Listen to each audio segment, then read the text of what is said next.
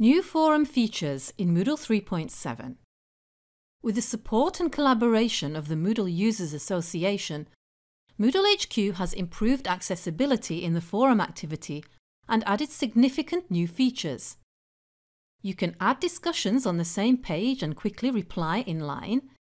It's possible to star and sort discussions, and teachers can reply privately and manually lock threads. Here, our student is creating a new forum discussion. When he clicks the Add a new discussion topic, the page does not change and he can type in his message quickly and easily. If he wants to access the full forum display, for example to add an attachment, he clicks Advanced.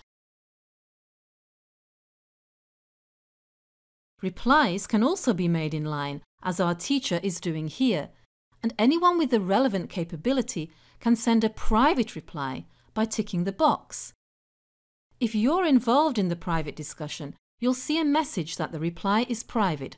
Other participants won't see it.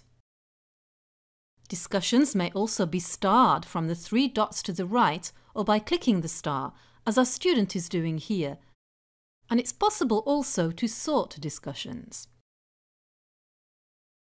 Additionally, teachers can pin an important discussion from the 3 dots, and they can manually lock discussions, which then show a padlock.